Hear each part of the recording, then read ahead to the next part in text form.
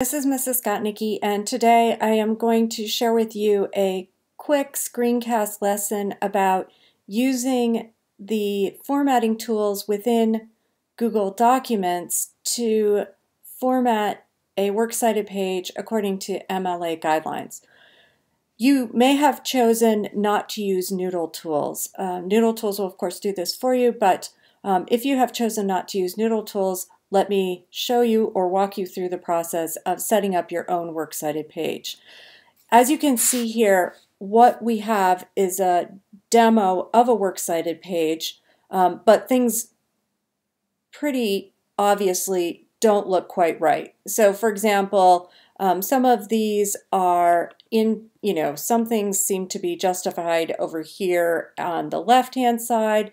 Some of these look as though they're tabbed in. This entry doesn't look quite right. This one over here is way too far inside.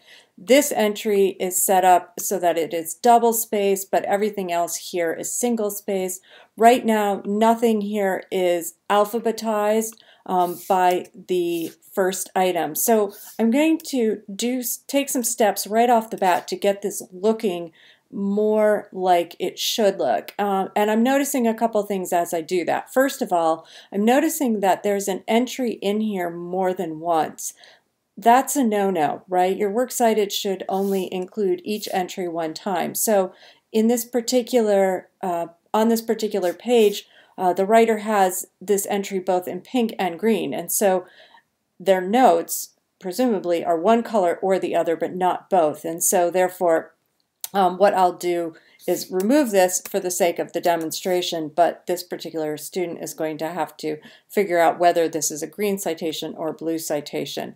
I'm also going to remove any extra spaces here that seem to be showing up. I'm going to backspace and get all of these citations right on top of one another. I'm going to jump over a tab because in this one I have everything alphabetized already, so now I just have to go through the process of hitting the backspace key or the delete key to remove these extra spaces, extra blank lines in between the citations. And that'll be important because in a minute we're going to grab everything. Now it looks like a big chunk of text. Now we're going to grab everything and we're actually going to do the formatting. So first off, we're going to make sure that the font is the same throughout. So MLA formatting rules dictate Times New Roman is the font of choice and the font size is 12 points. So I'm going to choose that. Then Works Cited pages need to be double spaced, so I'm going to use the spacing tool up here on the menu bar and to double space everything. And then finally, so now you can see it's starting to look a little bit more like a Works Cited page. The last step for the formatting is to grab this indent, this triangle that's up here on the ruler, and drag it over here ½ inch to the right. And then I'm going to move my cursor up just a tiny bit, and I'm going to grab that rectangle and drag it ½ inch back to the left. And what that's going to give me are hanging indents. And now you can see that, oh yes, this is looking much more like a Works Cited. And notice that the first item is determining the order. So this is the order that this page is set up, with D being at the beginning of the alphabet and W being down at the bottom. All right.